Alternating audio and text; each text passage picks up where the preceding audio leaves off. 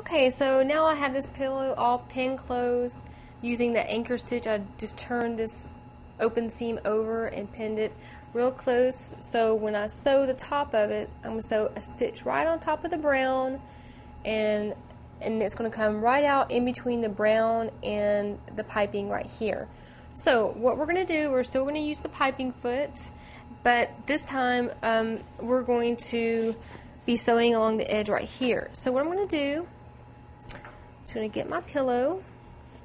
It's kind of puffy, so you just got to stick it in there. I'm going to start a little bit over where it's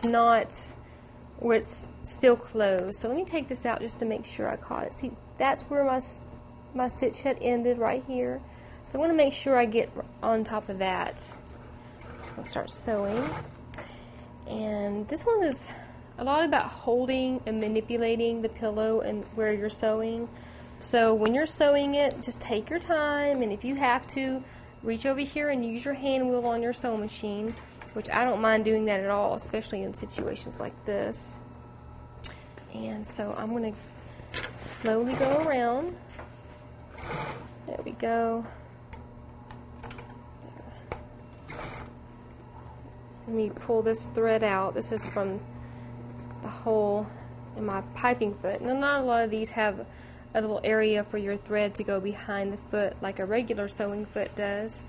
So you just have to wait for it to come out. If you have a piping foot, you see that. Okay, and you just need to be real careful right here because you just want to have to sew it once. And if you take your time, you will only have to sew it once. There we go. And I've actually done this where I did the whole thing by just using my hand wheel. And if that's how you feel comfortable doing it, that's what you should do. Looks like it's turning out really good so far, though. Let me flip it over and see.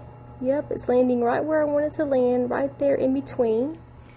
And that's just from holding it the way it should be. Like, you just need to manipulate it and hold it. And if it doesn't want to do what you want it to do, just hold it and use your hand wheel like this, which I think works out really well. Okay. So we're getting close. We only have one more pin to go. I'm just going to go ahead and take that out. And okay, so we're almost there. And when I get here, I'm just going to do a back stitch because back stitches are very important. Just a tiny one, though. Let me pull it out of here. I'm going to trim this thread off. There.